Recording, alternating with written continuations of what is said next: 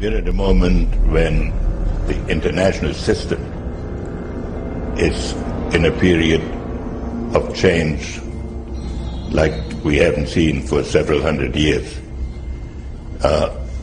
In some parts of the world, the nation state on which the existing international system was based is either giving up its traditional aspects, like in Europe, or as in the Middle East. George H.W. Bush would campaign for a new world order like no other president before him. He would openly discuss it during his State of the Union address. What is at stake is more than one small country. It is a big idea, a new world order, where diverse nations are drawn together in common cause to achieve the universal aspirations of mankind. Again, a unified Europe was a major goal in creating this order. With few exceptions, the world now stands as one. A year and a half ago, in Germany, I said that our goal was a Europe whole and free. Tonight, Germany is united. Europe has become whole and free. The world can therefore seize this opportunity to fulfill the long-held promise of a new world order. We can find meaning and reward by serving some higher purpose than ourselves. A shining purpose, the illumination of 1,000 points of light. Bush Sr. and his administration would tour and promote this agenda across the board at any given opportunity. The President has spoken often of a new world order. And we have an unprecedented opportunity to build a new era of peace and prosperity here and abroad, to build a new world order. It's my understanding, I think that the President, and I don't know the context of how it came up in his speech last night in New York, said that China must be a part of the new world order. Guess I would like to ask you how you envision China fitting into the new world order. It is a country that we are going to have relationships with by virtue of its geopolitical importance. American officials say breaking down regional and national barriers to the flow of goods and services would represent a spectacular benefit to economies around the world. We are building a new world order. Bush would actually make a commencement address at Maxwell Air Force Base declaring the birth of this order. And that's why I wanted to speak to you today about the new world taking shape around us, about the prospects for a new world order now within our reach. In the coming weeks, I'll be talking in some detail about the possibility of a new world order emerging after the Cold War. But today, I want to discuss another aspect of that order. You see, as the Cold War drew to an end, we saw the possibilities of a new order in which nations work together.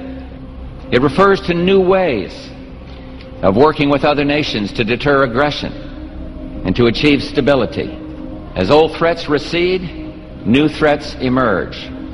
The quest for the new world order is in part a challenge to keep the dangers of disorder at bay. We must build on the successes of Desert Storm to give new shape and momentum to this new world order.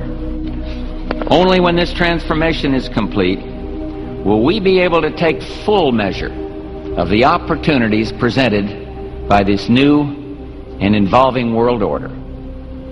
The new world order really is a tool for addressing a new world of possibilities.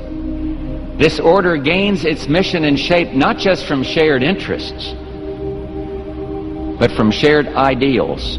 After the Gulf War had ended, Bush was so obsessed with the idea of a new world order that he had a series of Glocks imprinted with the term that he would give to members of his administration, including Colin Powell, Brent Scowcroft, Dick Cheney, and General Norman Schwarzkopf. Cheney would even approve policy papers regarding the New World Order. Defense Secretary Dick Cheney has approved a revised draft of a policy document on the New World Order. The Pentagon is backing off a controversial earlier draft and has abandoned a one superpower strategy. The final document puts more emphasis on international alliances and organizations. This would become an unprecedented time period for people all over the globe to discuss at length what the New World Order meant to them. People within the media. Does anybody want to talk about the New World Order? Is there a New World Order out there, or is this a vision that exists in the... He does have his vision, there's no doubt about that.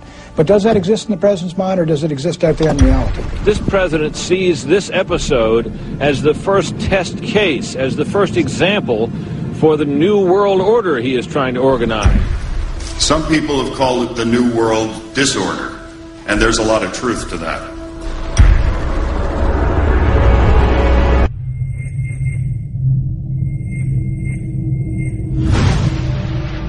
University and institutional chairs.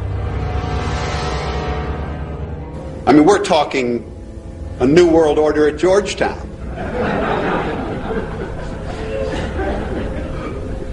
And we'd like to be very much a part of it and continue to live. This is a world that is likely to be dominated in the near future, and perhaps longer, by the Gulf War and the New World Order, which is the buzzword of the moment. So the secret of a New World Order, and at this point it's just a slogan, but it does have some historical background in terms that orders have succeeded each other over time. The secret of this is to learn how to use coalitions.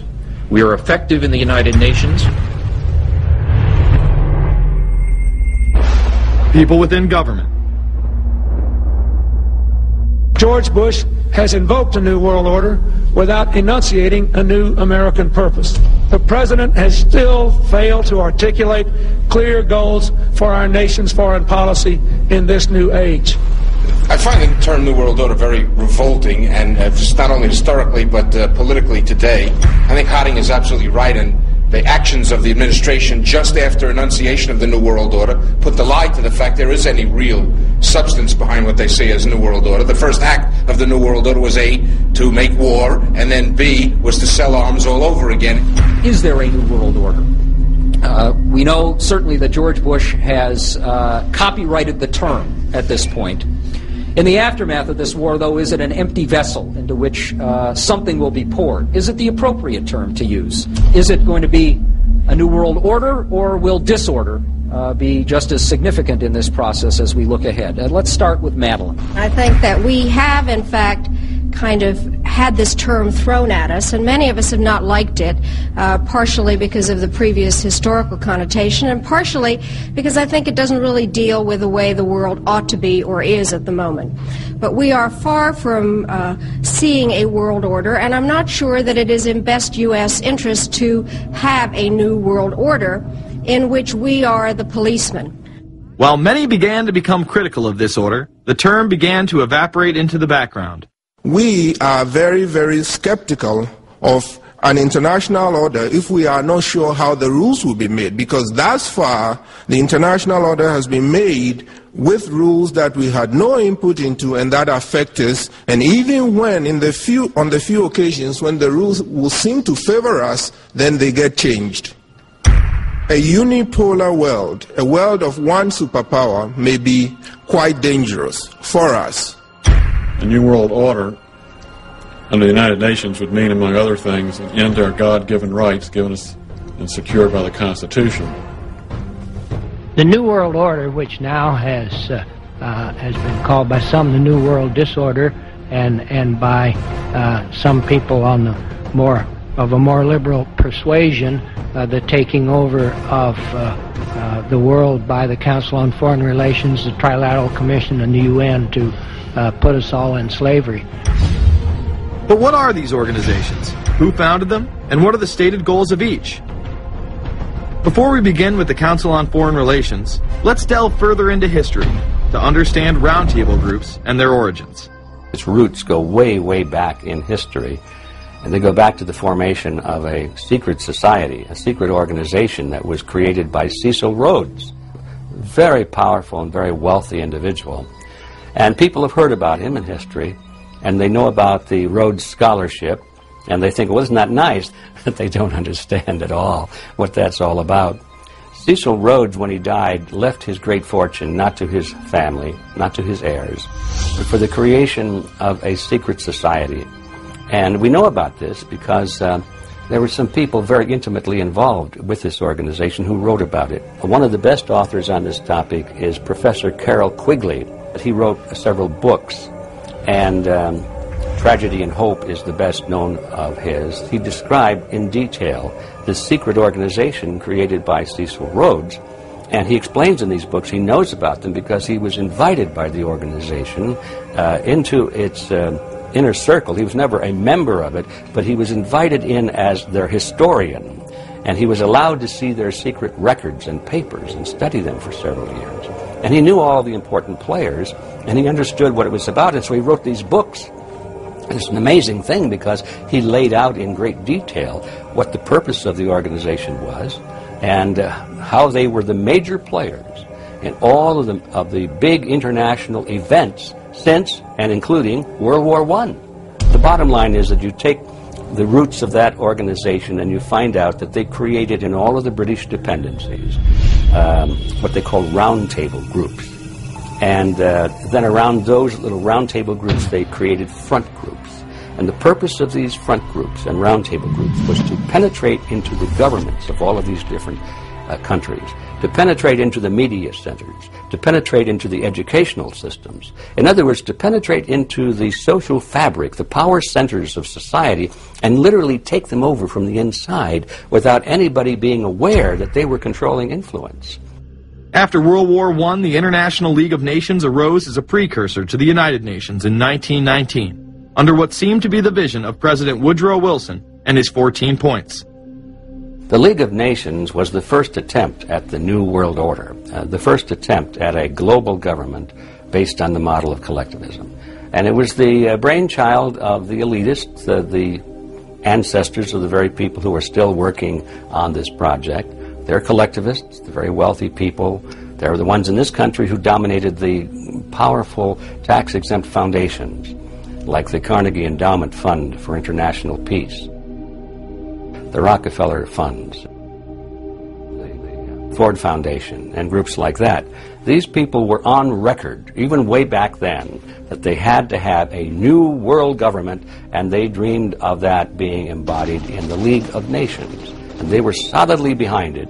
And that was one of the reasons those people encouraged the United States into World War I, was because of the crisis of World War I, and that would also condition Americans to thinking of making big changes in their system, because we certainly don't want another war like that, do we? There's that fear angle again.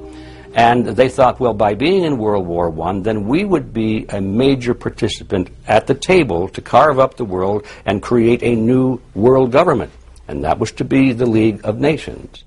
Well, what happened to it is that the American people didn't really go for it. Wilson was aware of the elite and their control over society.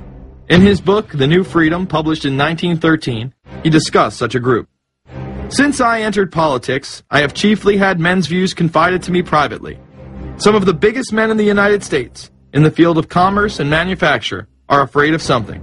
They know that there is a power somewhere so organized, so subtle, so watchful, so interlocked, so complete, so pervasive, that they better not speak above their breath when they speak in condemnation of it.